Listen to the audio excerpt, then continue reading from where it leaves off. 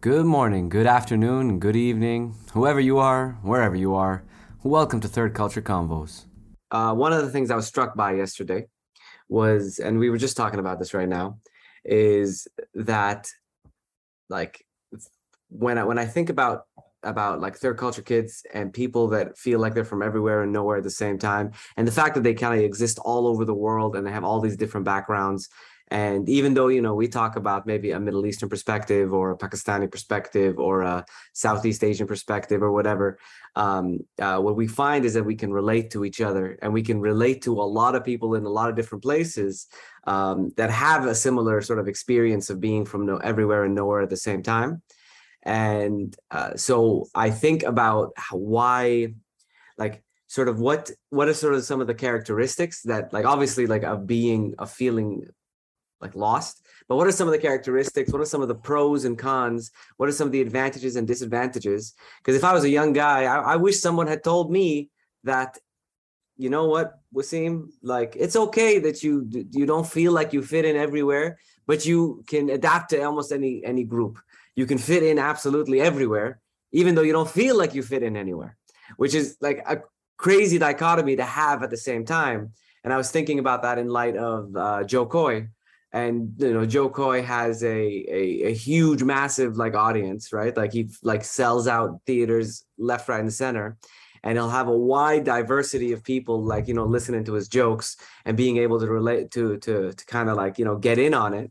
And I think he's sort of a classical example of a third culture kid, of a person that like uses that ability and pulls from it in order to like hone his craft and to entertain and to do the thing.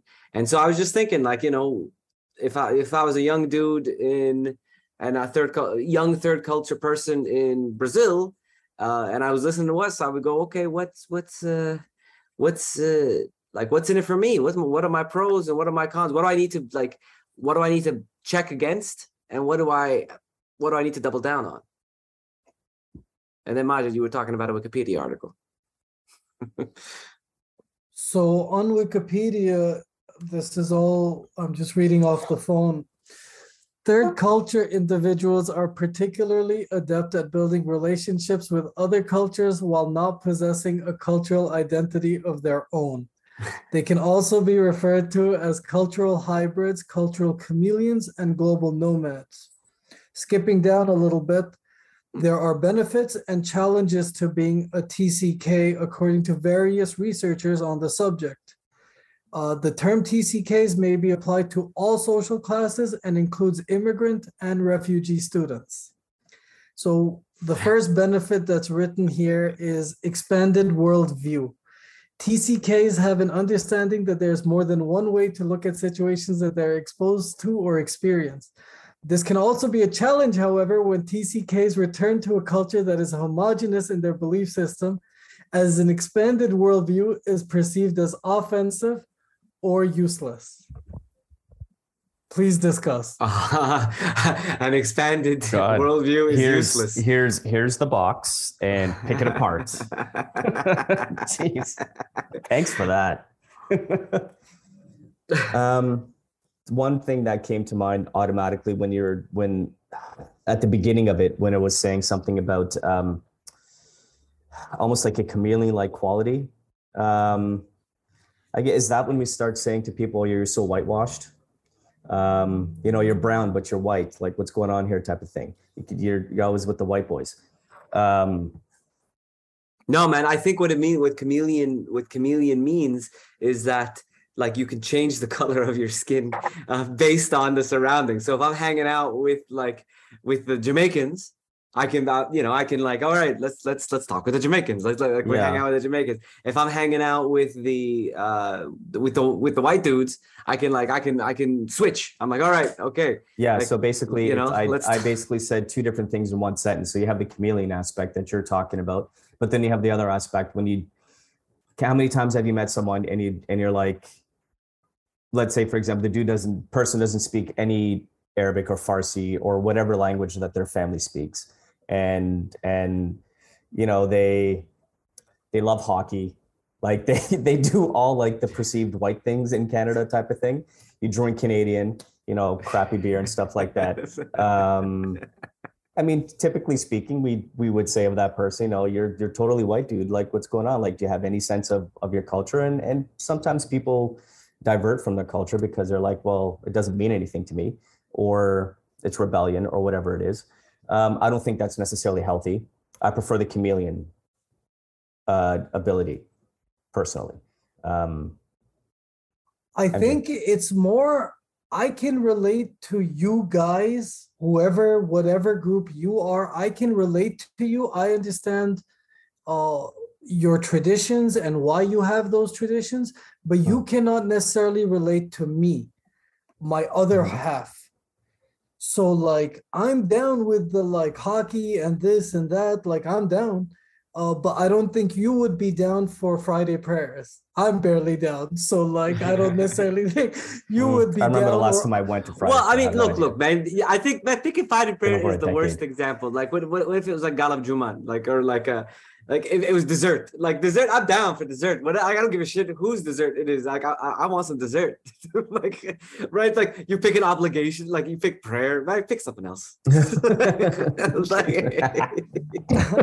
you're making like I'm not down for like hard labor. like yeah, no, there's too much exercise involved. I don't go to the gym. Take food. The easiest thing, universal, global thing. I'm okay with eating burgers, but you lot are not necessarily okay eating masalas and karais. That's only because if it's too spicy, it's going to ruin my stomach and I'm going to be on the toilet for 10 hours. I love the way it tastes. Whatever the reason is, I can relate to you. You guys find it hard to relate to me. I think that's what it is with the chameleon thing. Yeah. That like I can fit into your world. You can't necessarily fit into mine. Well, I mean, if you want to take basic, simple examples that you can like cultural differences, for example. So like, it's really tough to explain certain things about elements of respect, for example, that is different in like the Eastern world than it is in the Western world type of thing. And you have to like explain to your friends who are not from the East to be like, well, why do you do these certain things? Like, I find it to be rude sometimes when you walk into someone's home and you don't go to your host directly and say hi type of thing, like, you know, and thanks for letting me come into your house, man. And a lot of times I see people do that and they're, you know, from non-cultures that we're talking about. There's not even a concept of that. One of the things I think having to explain that a few times to people. It's like touching feet. Like touching feet is like, it's something that I'm not familiar with, like in my background. But I hate feet. Stay away from feet. but that would be like totally like in a Hindu household, you go in and you don't touch, like, you know, the auntie's feet. You're like you are rude. Like, who raised you, right? Like who raised you not to do that, right? Like, and you gotta do that. But that's an example of it too, right? Like where you're like, no, man, no, I don't want to touch no feet. But like, it would be like, that would be rude. It's like to not. I don't want to touch my own damn feet sometimes. God, no, thanks. I hate feet. So when it comes to introductions, I'm very confused every day over here because I'm used to dealing with Arabs and they have a very formal way of hi, hello, salam alaikum, yani. They'll do the cheek thing or the hashmuk, like the nose thing. There'll be a lot of like Italian Then it gets confusing style. and end up making up by accident. Yeah, and like some guys, some Arabs you have to do the cheek, some Arabs do the nose. What if there's like a miscommunication and you end up like bumping heads? Some don't do both cheeks, some do the one cheek. And then there's the 1, 2, 3. There's the number count, which is different. It's 1, 2, or 1, 2, 3, or 1, 2, and then 1. There's the number count, and then the left, right. Like, I don't know. You know what? In the end, just go get a freaking room. Like what? So I'm used to Assalamu alaikums with Arabs, which is very like 5-minute formal, like everybody stands up just to sit back down and that's it. Like hi, hello is literally a 5-minute affair. In Pakistan, there's two sets of communities. There's the very formal people who are often more traditional, I've noticed. They do the hi, hello and they're hugging and there's a whole like thing. And then there's the like modernized people who they just sort of sit down. They don't even like shake hands or anything. I find that to be super rude. Thank Call you. me old school, but I think it's really rude. See, no, that's what I like. This is like, you know, what really grinds my gears. And I've said this to a couple locals here that, yo, like I'm raised very different. When you walk into Shisha, even if you see your like enemy, you go and make a show of hi, hello. That's just how like I was raised in that environment, and I'm down with it. It's cool. I imagine the situation of going to the Shisha. My enemies over there, and so now we sit and we smoke and we see who can make the bigger rings. Like everything's a competition. Like You know, it's always sunny in Philadelphia. Everybody's watching. Mac and Charlie. Who's making those rings, man? You see those rings, man? Man, he just made a crazy ring. Bro, he just made a castle ring. What's going on? Up your game. So yeah, hi, hellos and culture, and I don't know, it gets I find it very rude, especially like I don't know, I like we were raised like this has been since beginning. You see somebody, you go, you make a 5-minute thing and sit back down. It's not even like you're gonna talk to them about anything. It's literally salam alaikum, wa alaikum assalam, but there's a whole bunch of like steps in the middle, and I like that. It feels like community, it feels like society, it feels friendly and nice. It's like that's why we go to the shisha places or whatever, right? To see each other and like gossip about each other. Well, much. Like one of the things that I talk about that I find that I'm immediately beginning to, I find relation with people is when they're like bilingual, is when they have another language.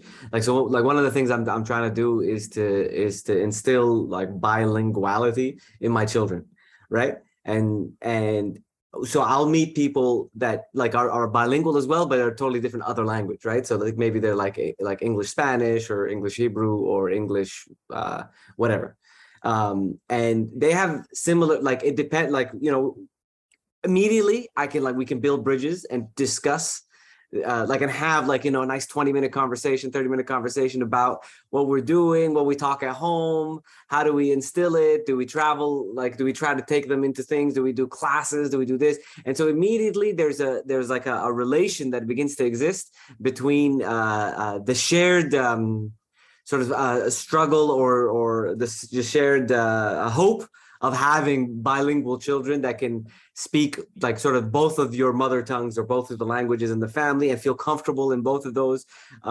Even though maybe I kind of think, you know, I'm like, you know, hoping that your kids are comfortable when they're like in this spot or that spot. I mean, it also might be futile, but just based on what we were just talking about, right? Because culturally, you're like the whole thing about the third culture kid is that you don't like you're everywhere and nowhere, right? Like you feel at home everywhere and you also feel like you're not at home anywhere, and so you're kind of like doomed to being uncomfortable.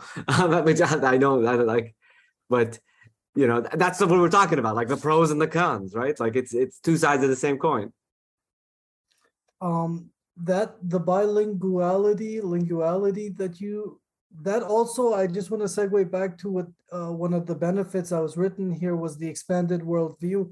I think when you are bilingual or you've picked up another language, you have an expanded worldview inherently, because you're speaking another language, another culture. You've taken a bit of that. So I think there's a little bit of that. I particularly want to talk about this part where they wrote, when TCKs return to a culture that is homogenous in their belief system, as an expanded worldview is perceived as offensive or useless. I personally felt that about the United States. I think I have a much more expanded worldview than the general person there, even the general educated person there. And I think they panicked often and they found it either offensive or useless, because I would say stuff that for me is very normal. Healthcare should be paid for by the government. This is a Canadian part in me that's like obvious.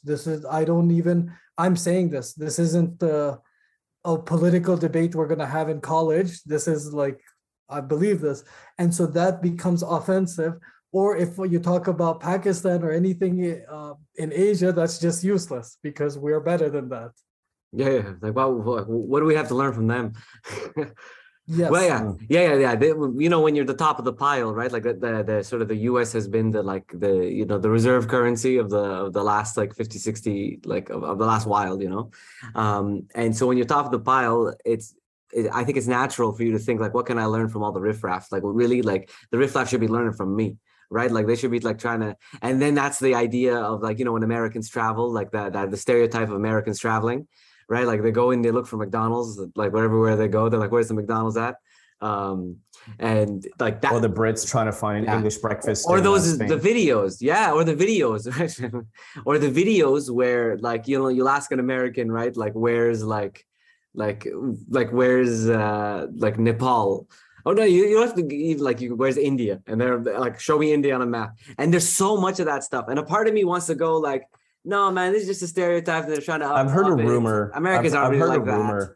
So you know when like Jimmy Kimmel or whoever it is, like those late shows, and they have they're asking people on the street questions, and the dumbest answers are given to most obvious questions. Yeah. Apparently, those are paid actors.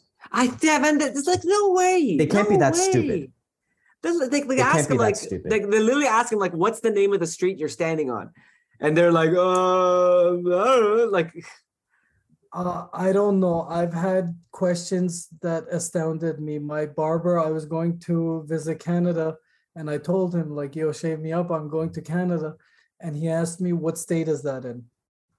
So that I'm not surprised about that though.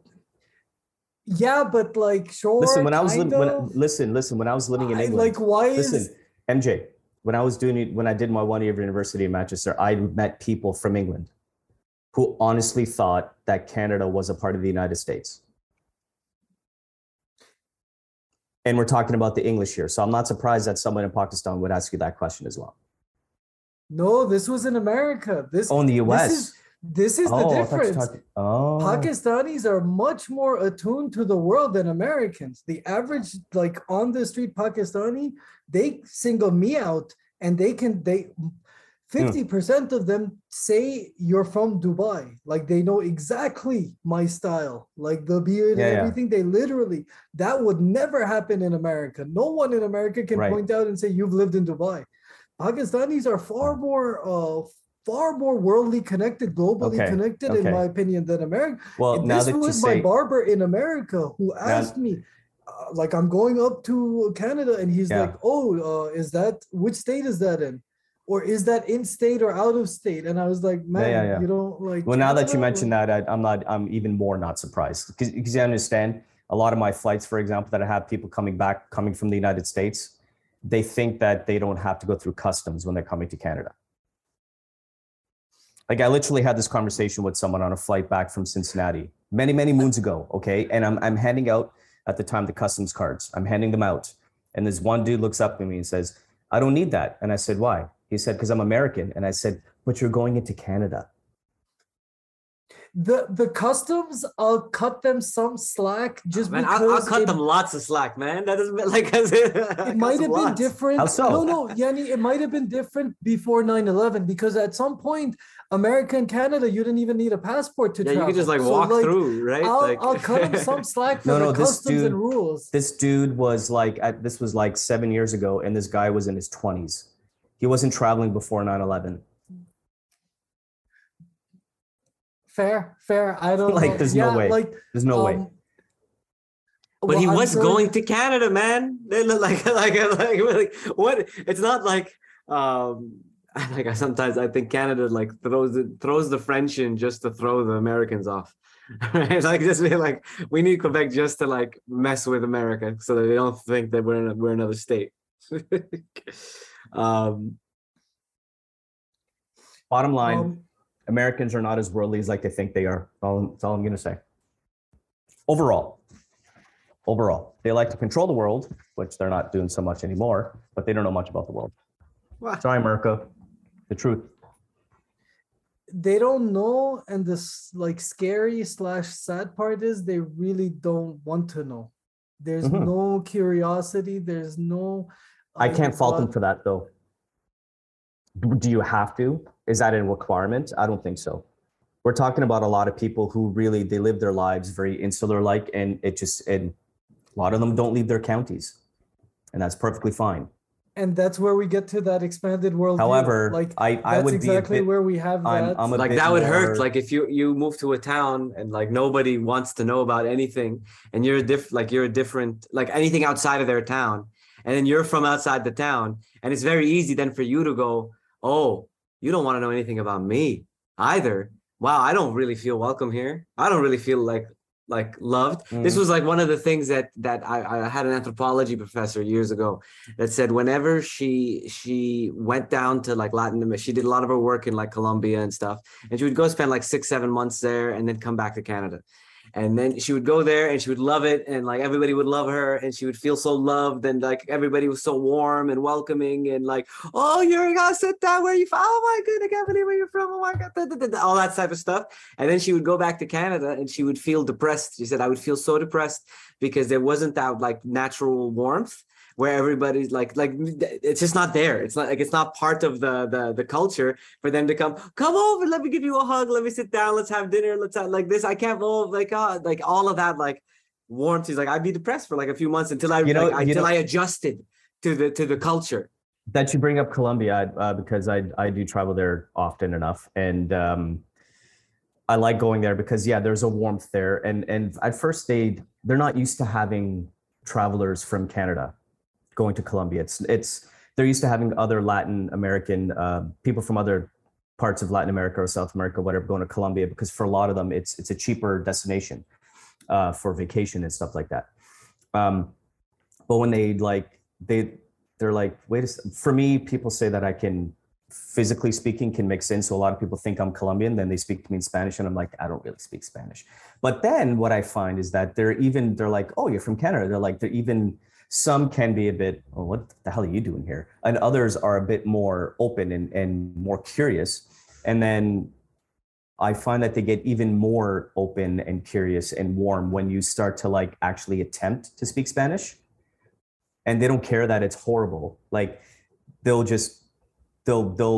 can see a difference in them actually appreciating the fact that you're trying to make that effort, no matter how many few words that you know, type of thing. And those have been my experiences in Colombia. I've also had experiences on the beach where someone's trying to sell me cocaine and shove me in the chest.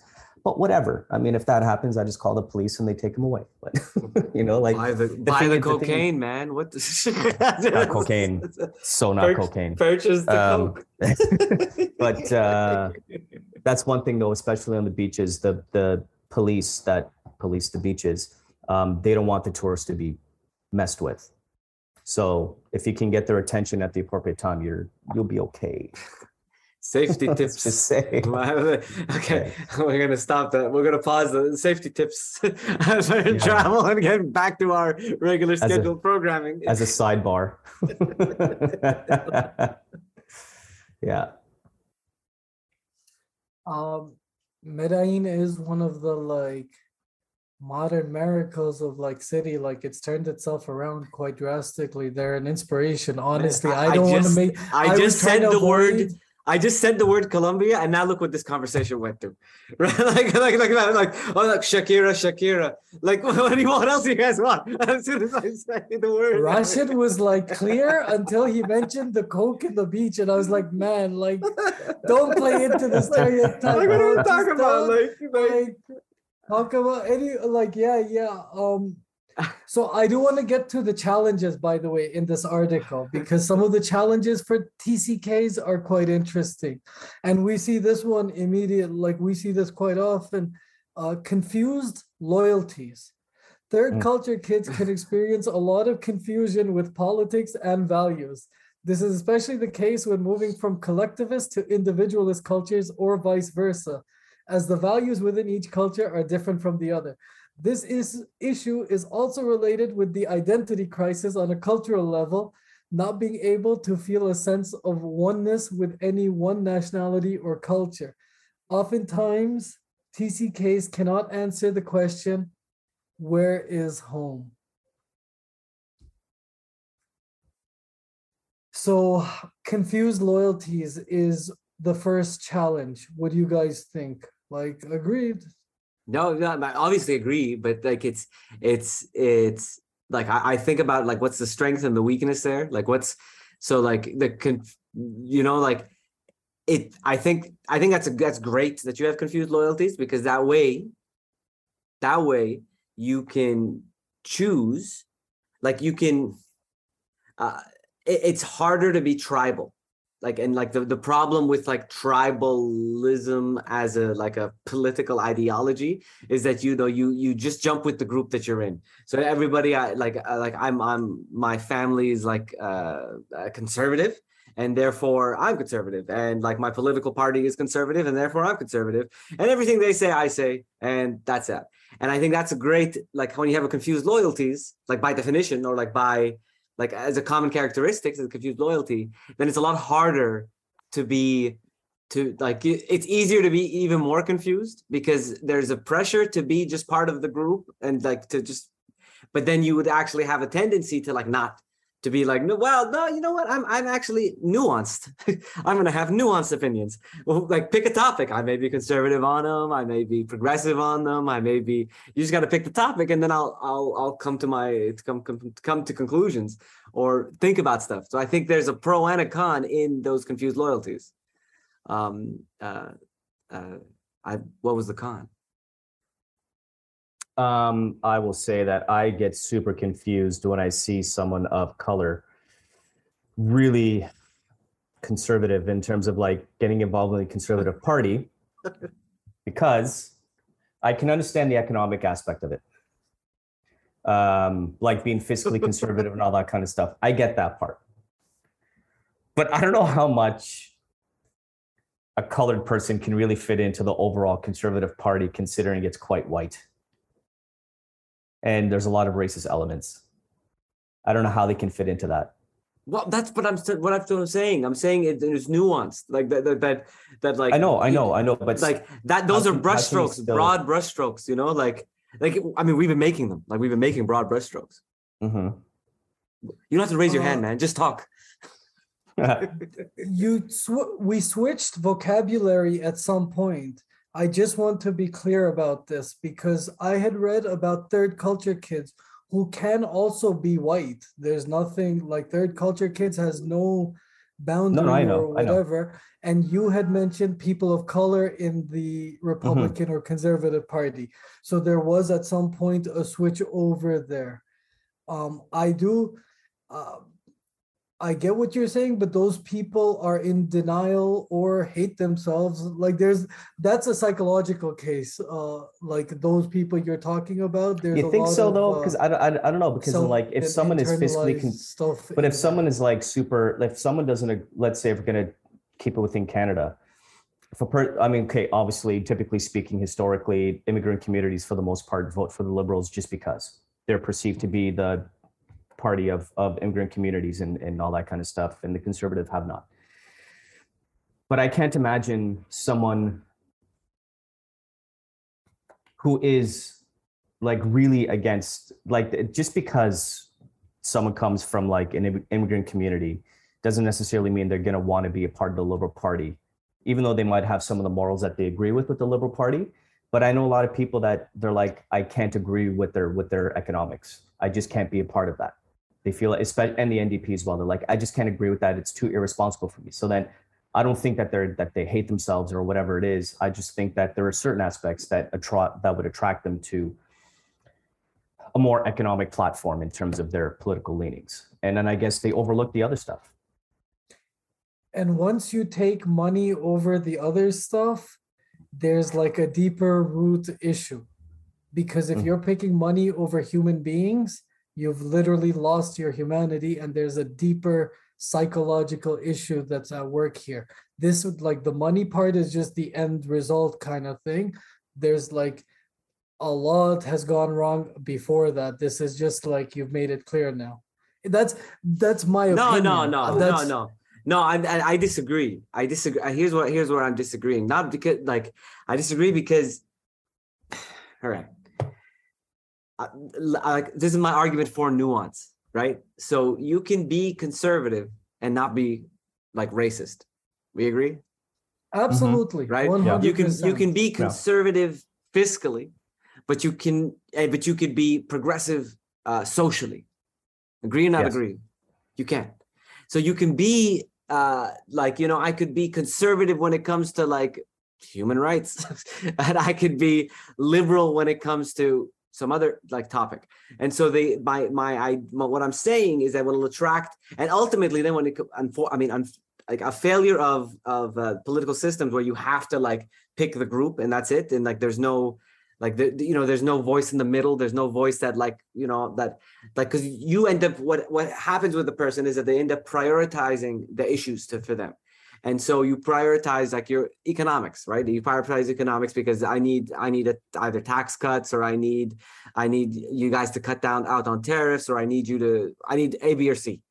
And so I prioritize that high, and then I pick that group. And so, but that doesn't make me because I voted conservative, because I vote for a conservative, that doesn't make the, like, you know, that doesn't make me a wholesale conservative, right? It makes me a person that voted conservative in that one time. Like, it's like one of my problems with the political system, especially with like primaries and like the beginning, is that like only registered like group, like if I'm in the Conservative Party and I'm registered, then I can vote for the Conservative Party leader. But if I'm outside of it, I can't. But that's like, that totally alienates like a group of people like that I think should, like, you know, I do care about who's running, even if I'm liberal, I do care about who's running in the conservative thing, because I want someone that is bringing like the different parts of the things that are not being represented in my liberal caucus, let's just say. Do you know what I mean? Well, you can always become a member of each political party and vote in all those different primaries. Can you? I think so. Man, isn't that like a full-time job then? Like I feel like that'd be a big job. No, can you actually? No, you can't. I think I'd have to look it up, but I'm pretty sure like you become a card-carrying member of a political party, and then you just get collect the cards. You have to register. You probably have to pay. What a classical third culture move, right? Like, it's like, look, I got all of the cards, man. Like, well, how many passports you want? I got all these. I got all the colors of the rainbow, baby. Like, that's what you got to do. You got to collect.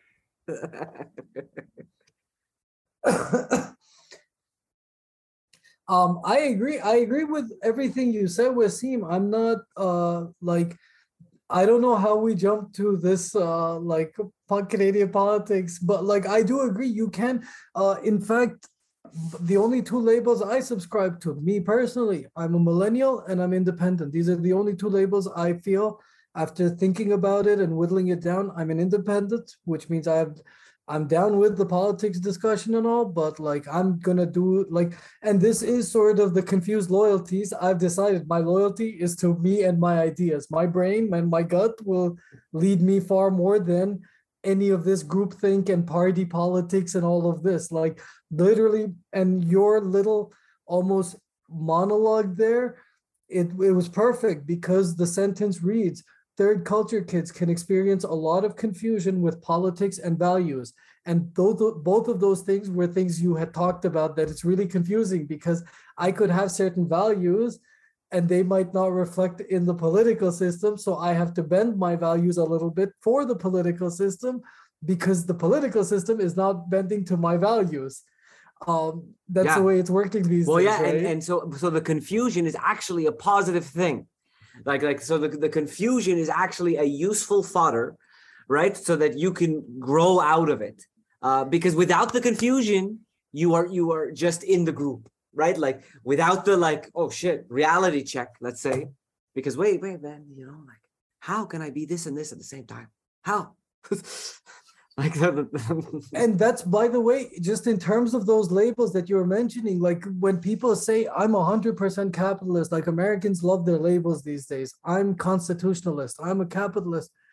Why can't you be like, I personally love and hate capitalism. It's very useful. It's what got me these like fashion hats or fashion shoes or beard oils. Like the fact that there's a free market and anyone can make a good, and if they can sell it and someone's ready to buy it, that's amazing. But can we also agree that there's a level to it? Like, can there be a percentage that I'm like 50% capitalist, but I'm also not 50%, like I'm not down with some of the stuff? Like, can we be a little bit of this, a little bit of that, comme ci, comme ça? Can I be socialist in my like social policies and conservative in my financial, fiscal policies. There's no room for this nuance in public discourse. Like that. Yes, you can. Yes, you can. Or even I would argue, like if you just look at in a very general modern America term, for me, it's personally, it would be logical for an American to say, I want the government to pay for hospital bills for Americans, and I want the American government to build border walls to secure the borders and keep immigrants out. For me, those two actually, the media has made them mutually exclusive of each other. If you want public health care, then you also will want borders, open borders, right? Bleeding heart liberal style. And if you are a Republican, you want big walls and you want private health care because that's the efficient capitalist thing. But wouldn't an American who cares about their people, wouldn't they want the mix of them? Wouldn't they want public health care to be saving their American people and big walls to be quote unquote protecting them? The mishmash, the hybrid theory. You're going to break the people. Right? You're going to break them. I'm broken Russian. The way it looks like it, I think I'm broken Russian.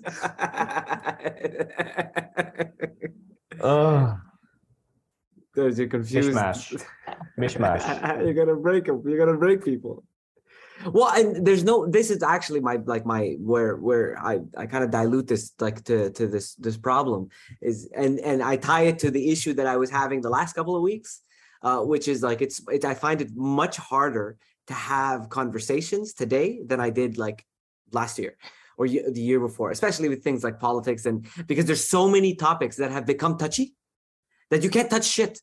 Right? Like you can't just play with something. You can't do this. You can't play with ideas. You can't play with, like, you almost can't express yourself, because as soon as you do, you're kicked off the thing. I mean, it shocks me. I am constantly shocked at, because I'll drop an influencer, or I'll drop a name, or I'll drop someone that I'm affected by, and then like you immediately get put, like, whatever that person knows superficially about that person or whatever, like if that person was canceled or whatever, then you're like in that bucket, and you really feel like you're gonna lose friendships over this shit, right? And so it makes it easier for you to go, you know what? I'm no longer going to be edgy. I'm not going to like go up to a line and have a conversation. I'm going to, like, unless I know this person's going to agree with me, I'm not going to do it because, and that's probably also part of that third culture thing where, like, I'm anti, well, maybe that's me. I'm low on the confrontation. I don't like, I don't necessarily, like, I kind of enjoy a debate, but I don't want to lose anybody over it. And now I can't even enjoy the debate, right? Because I may lose people over it, right? Like, and I just noticed that there's so many more topics that you can't touch. I'll go and MC Hammer. I mean, you picked it. Like, I can't touch them. Like, literally, they're too hot. You can't even bring them up. I can't. Like, I mean, you talk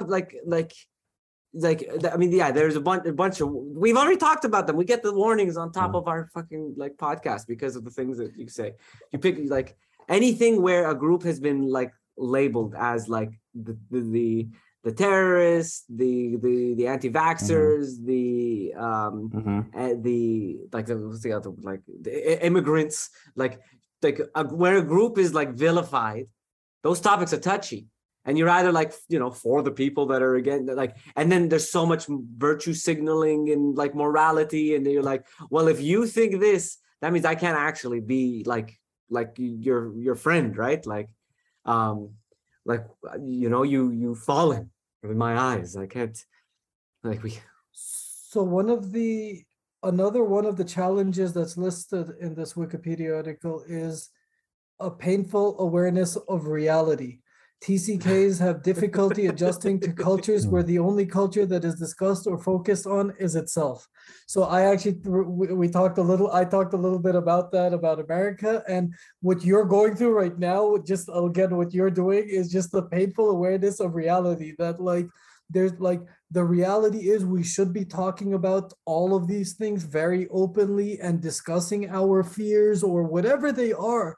And in fact, we're doing the exact opposite, and we're trying to box them up into little boxes and keep them hidden away in the closet, and nobody discussed them. We've all agreed somehow that this is the like right way of doing things. This is the with polite no way. discussion. Yeah. The polite way. Yeah. The like polite way. And khalas, we're good to go, everybody. We've Whatever. like next is the race has been canceled. Like there is no more racism. The war on racism is over. Next thing, war on drugs still.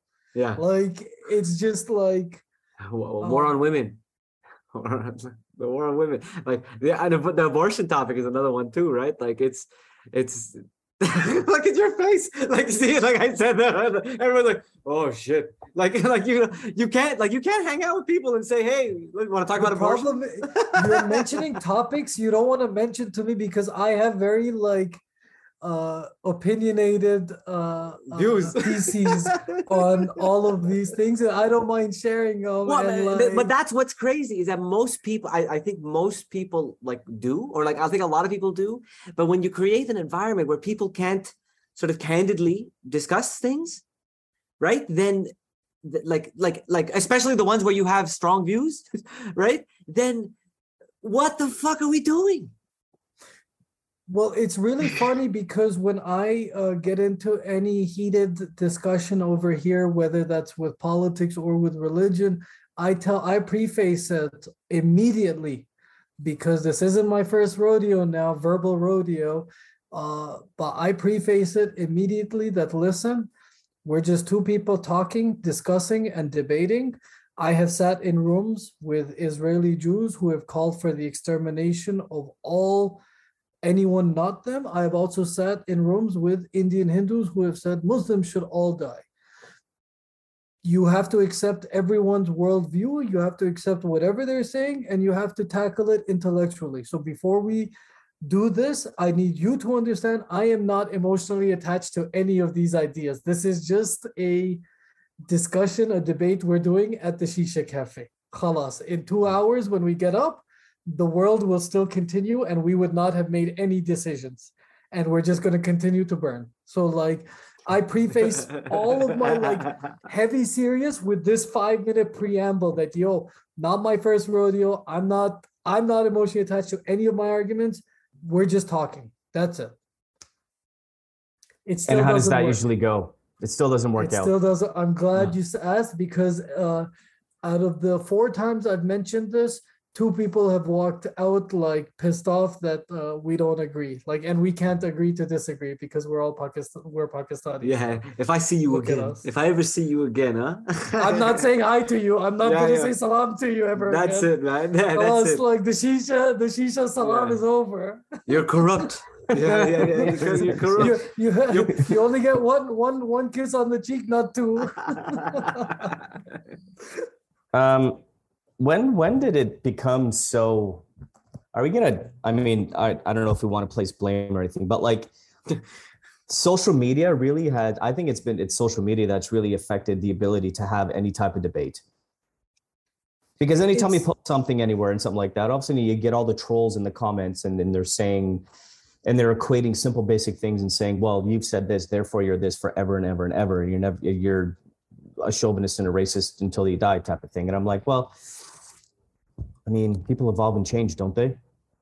Like, what really has stopped us from being able to have open debates? Well, it's one thing. Social media is one factor. That's for sure there. The second factor is within that, the influencers within those like media have used and knowingly abused their positions. So instead of trying to have an intellectual discussion, they move even further. They are further entrenched into their character, which has certain positions. Much like the Colbert Report back in the day, like his first show where he was pretending to be a Republican, like many people have taken that very seriously and actually made businesses out of it.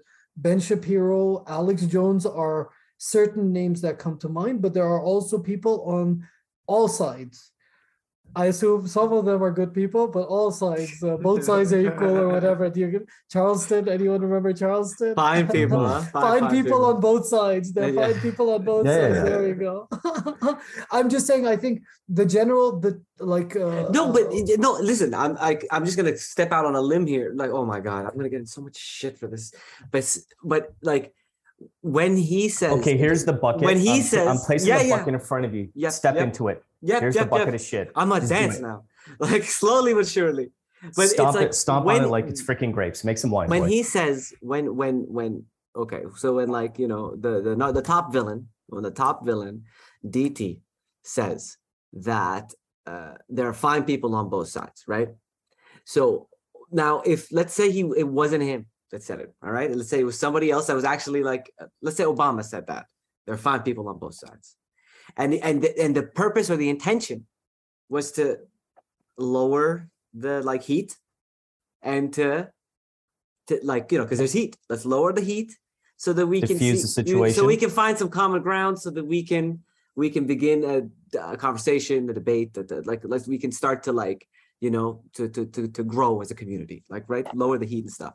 Now those would be the terms you would use. Like, look, you guys got good points, you guys got good points, but we live in a world, right, where we are like where we're trying to destroy our enemy. We do not see the value in our enemy. We don't see the need for our enemy. We don't see what our enemy does for us. It creates us. It gives us our identity. We need to have this enemy, right? There's like, you know, like in Buddhist philosophy, right? Like, you know, the yin yang, like you need the white so you can see the black. You need the black so you can see the white. If you take away all the black, you're not going to see the white. If you're not going to see white, like you need the contrast in order to have anything. For something to exist, it requires contrast. It requires two sides. And so I think we live in a world, and generally, like this is like they say, it's folly to try to destroy your enemy. It's folly to try to take them out, because if you lose your enemy, you're in trouble. That's going back to the aliens thing, right? Like if you take everybody out, you need to, and so I think what the folly is that when you don't give any sense of sort of either value, like we're not in a civilized society where I could like sit, debate with you, and then leave and be like, okay, that was the debate that we had. We see certain things the same, we see certain things differently. Nuance.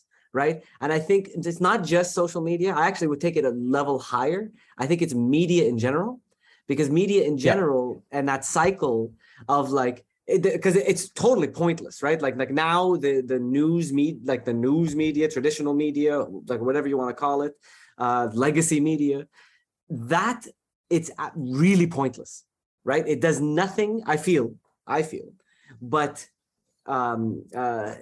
sort of promote an agenda that makes that keeps eyeballs watching, right? Like the promotes an agenda that keeps eyeball watching for the main thing, but it's to create problems between people instead of trying to find like common ground, instead of trying to find like the truth, let's say, instead of trying to like, you know, hold power accountable, like the whole reason why, you know, we have like journalists, right? Like instead of being the fourth estate, they divide us, right? Like they divide us and they promote this types of thing where like, could you believe what he said about them? Oh, look, they're all like, you know, like, I mean, as our prime minister is a great example of that, right? They're often misogynist, they're often racist, like all these things that you're like, what are you talking? Like, why are you promoting the division between people? Oh, I know why. Because you need an enemy, you need a scapegoat, you need someone to blame for everything. That's why you are promoting division, because it's a lot easier to control divided people than it is to control united people. It's a lot easier. And and that's my crazy rant for the day. Well, that certainly grinded his gears. Well, because we play into it. Like we all play into it. No, but it's true, because I mean, I blame us. I think about when we talk like the media aspect thing, it's true, because I mean, you watch the big news networks from the US. Obviously, we know who they are and what their political leanings are. But then you have like the spoof news shows like The Daily Show, which Trevor Noah says that he's leaving now. But even still, like they make a joke of things and they're trying to be funny about stuff. But in the end, they're still leaning towards like the liberal side of things when it comes to what they're talking about. And that's the viewership and that's the audience and all that kind of stuff. But there's really nothing out there right now that I can think of where you have a host who's willing to talk about anything and willing to bring on any guest from any viewpoint and actually have discussions about things. I can't think of any show that exists that does that. Well, they claim to. They all say that. I know, but I'm not talking about claiming. I'm talking about actually does it. I know one show. But The only thing is, no, you're asking like one show where there's a host and he brings two very opposing sides of an argument. So, like for example, Marcus Garvey inspired a black person who wants to go back to Africa and a Klansman from like Alabama, right? Yeah. I know one show. Jerry Springer.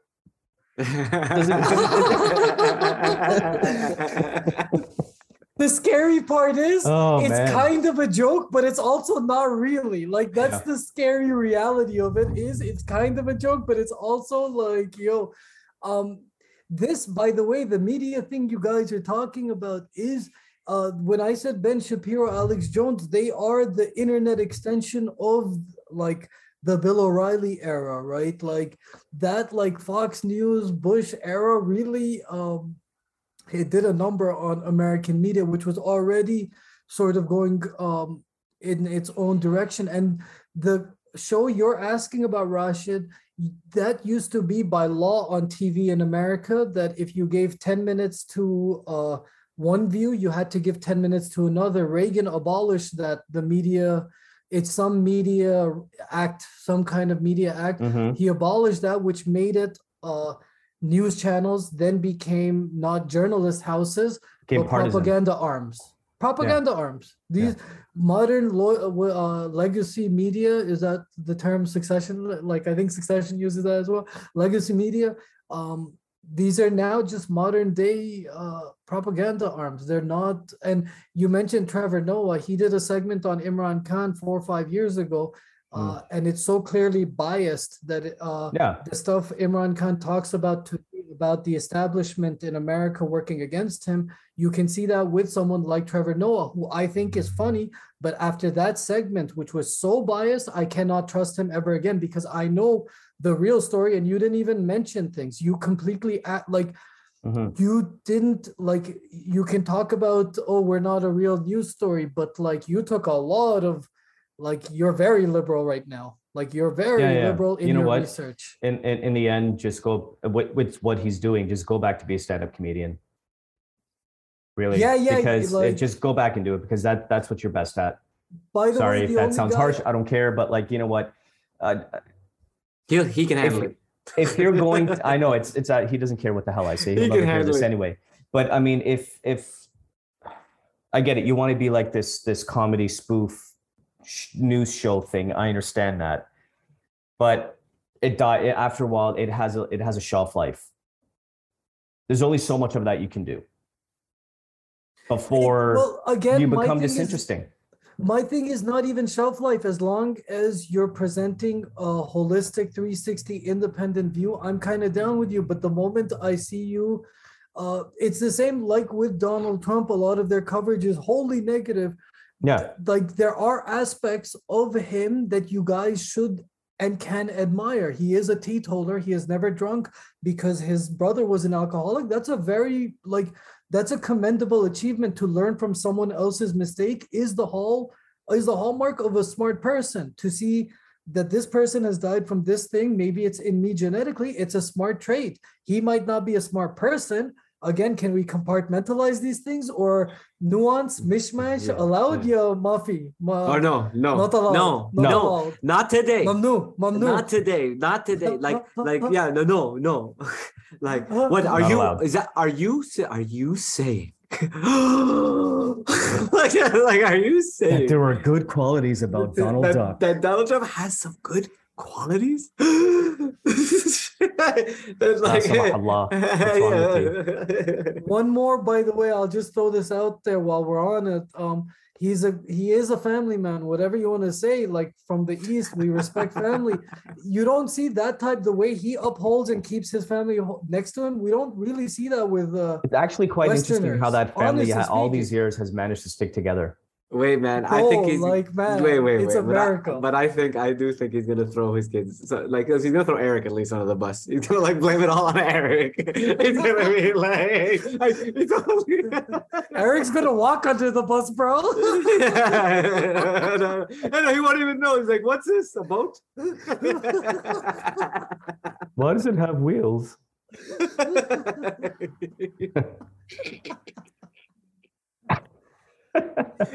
every political debate needs to end it with the like all of the guys like laughing, like they gotta just like fucking start like start making fun of Ted Cruz. Everybody just start making fun of Ted Cruz.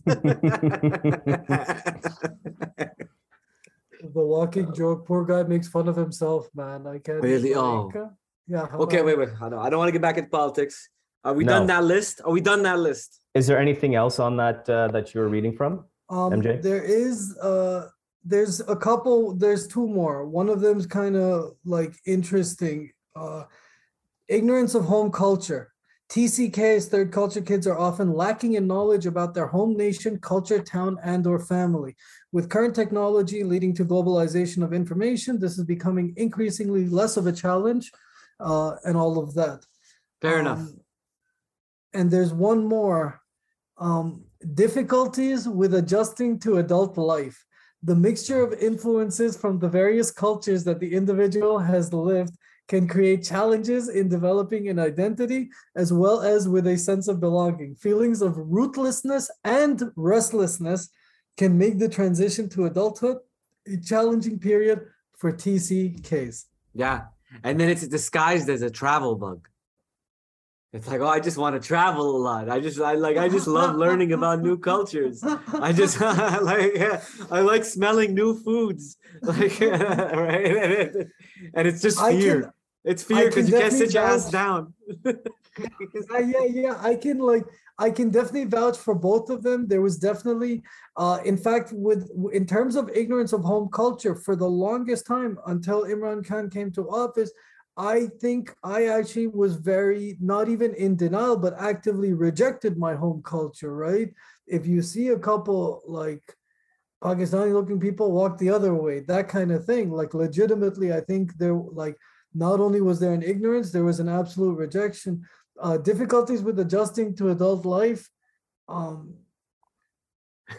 Look at me. Right? The answer is pretty self-evident. Yeah.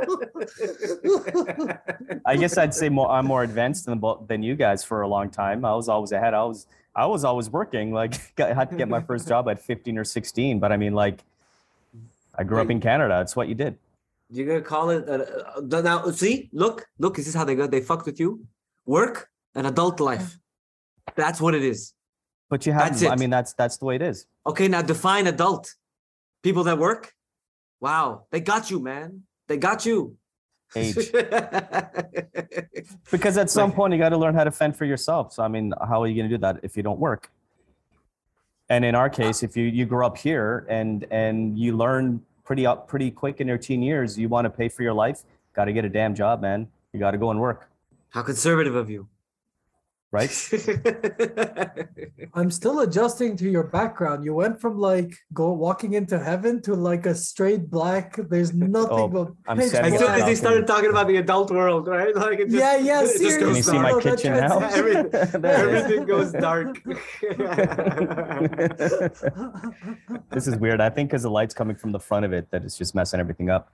No, it's cool. It's cool. I think it does speak to that point though, what you just said about like adult, like the difficulty becoming adults. But then it also like, because you got to redefine sort of what it is to be an adult. I mean, I think like you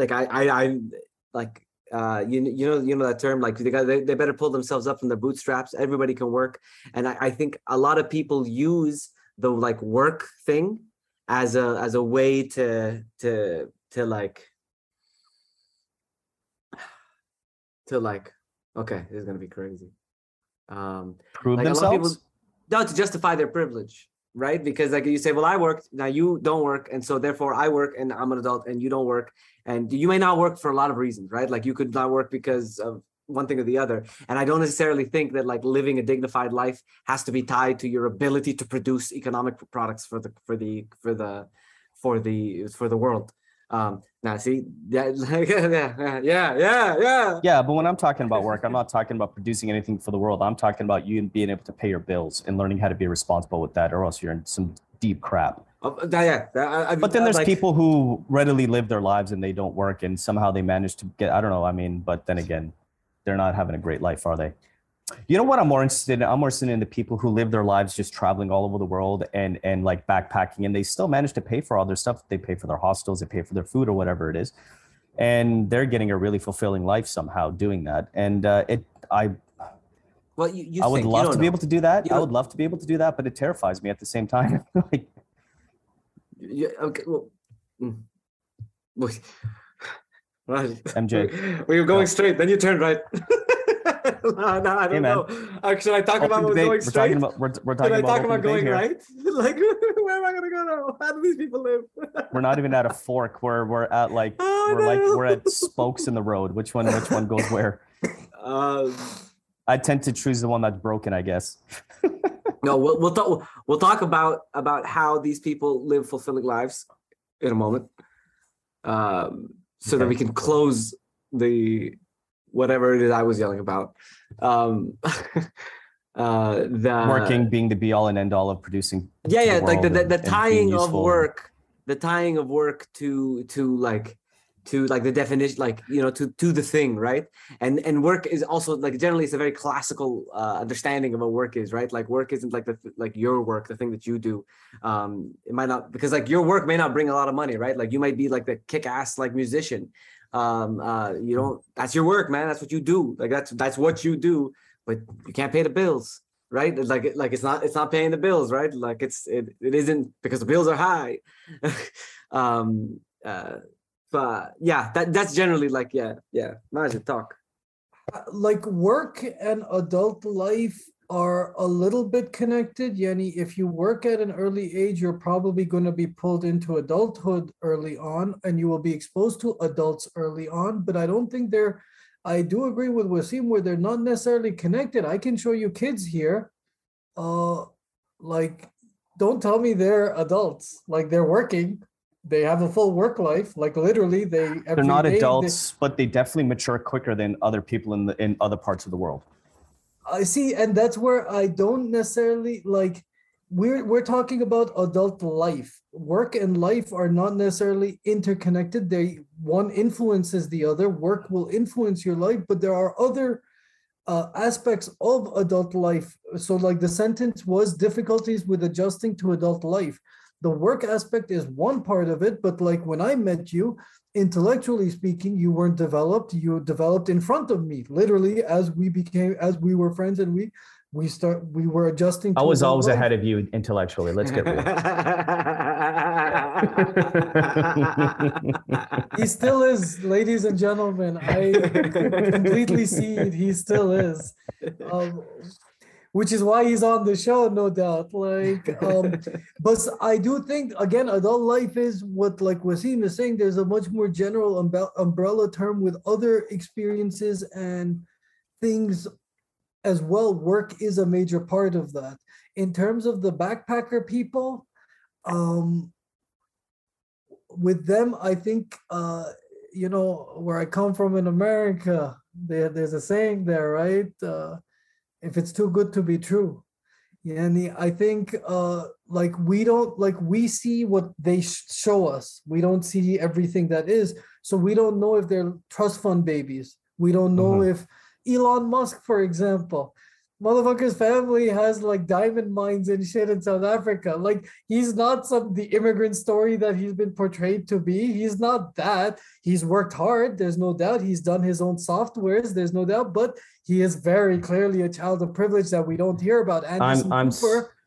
I'm still convinced that Musk is an alien, but whatever. Anderson Cooper, yes. Anderson Cooper and Tucker Carlson also probably are aliens, and they are also like from very wealthy.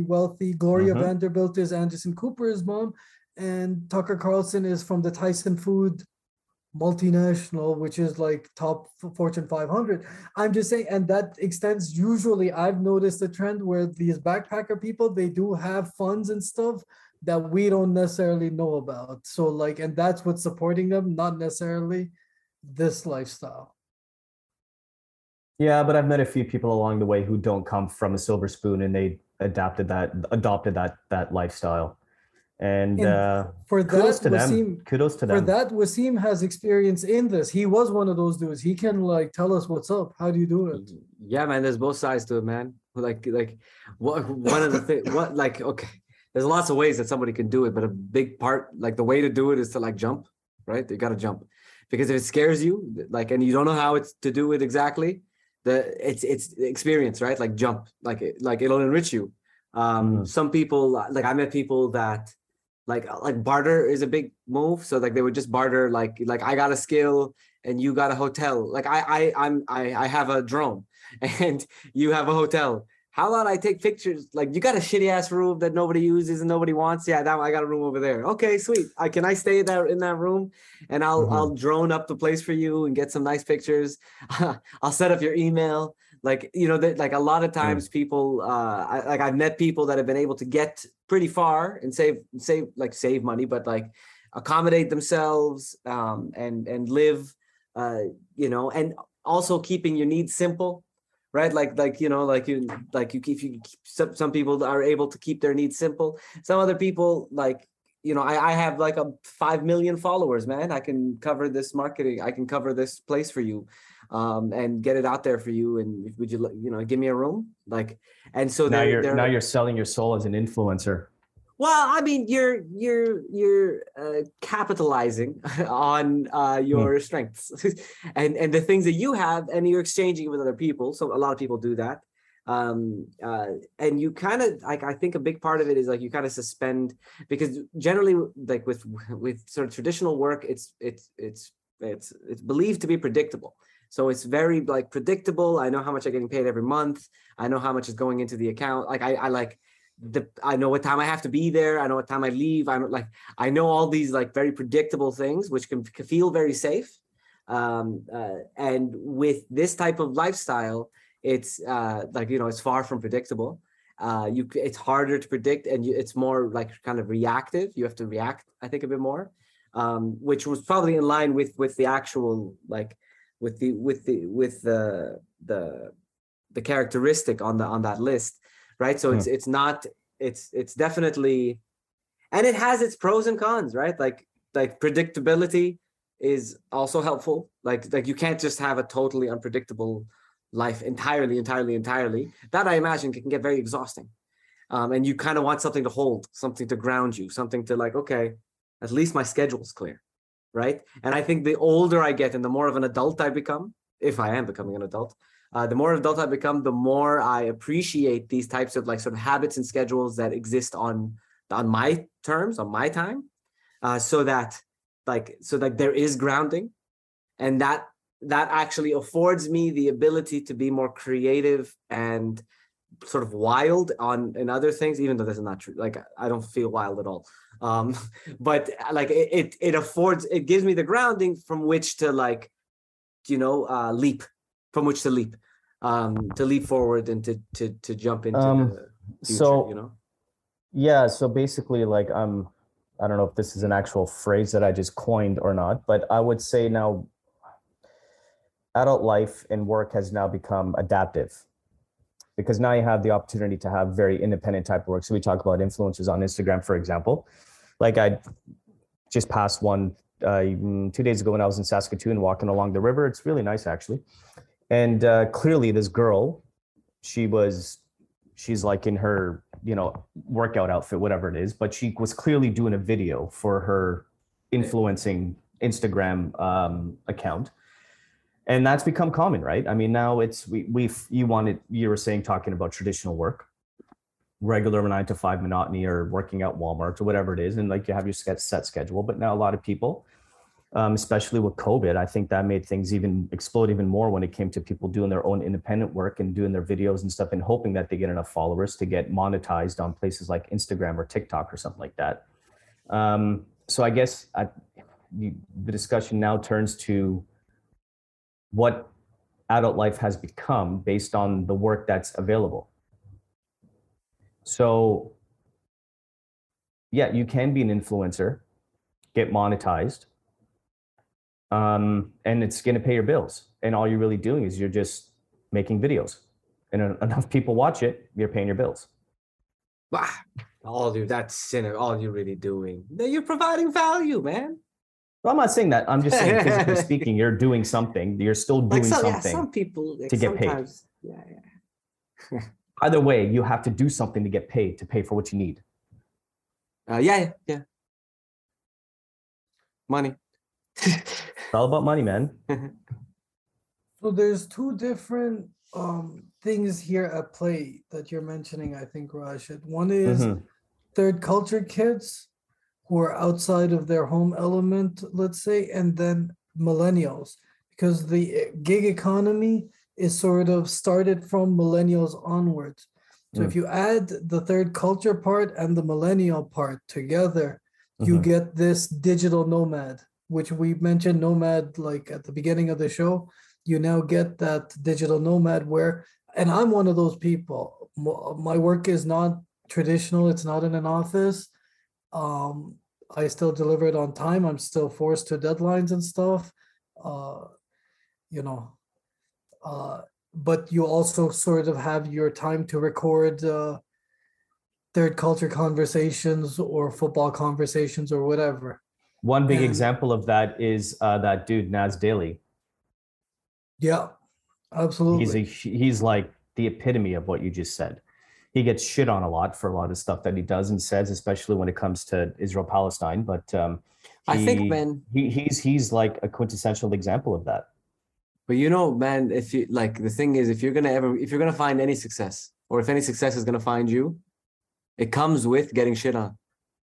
Like success doesn't come without someone shitting on you or on it, or like. Well, that's the way interest gets garnered based on what you're doing. Yeah. The more shit, the better, right? It provides the contrast.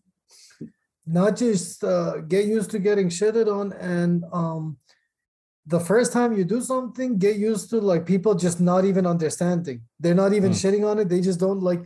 A lot of like Americans forget like Jimi Hendrix had to move to England to get heard. Like they didn't understand his sound at all in America. He had to move to London, play a couple clubs there. That's where Eric Clapton and all the musicians, the Rolling Stones and the Beatles, all of those people were like, holy shit, this dude can play. And there are a number of other examples.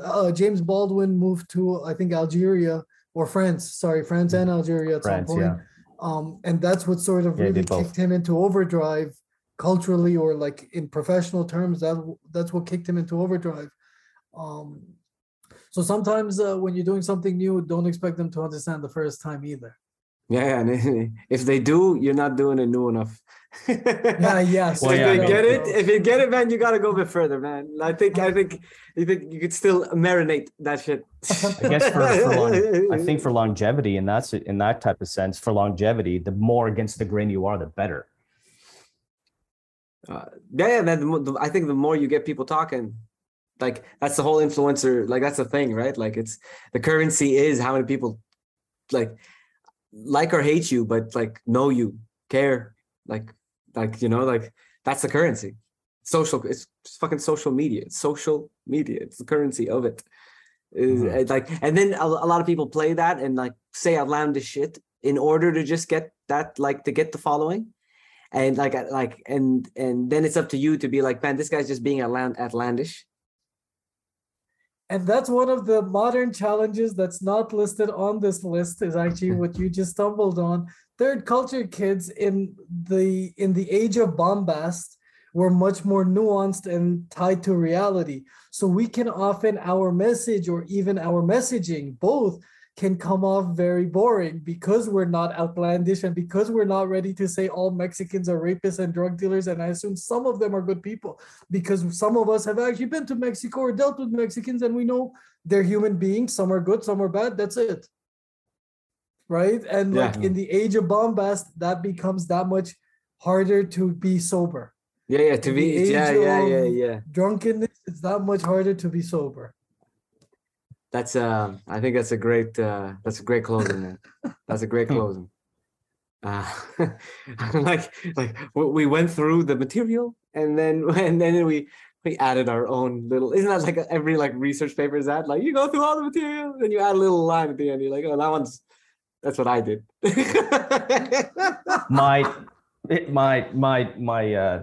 Okay. My contribution is coining adaptive work. Okay. I'm so worried you were gonna steer like left this time, like open up a new topic.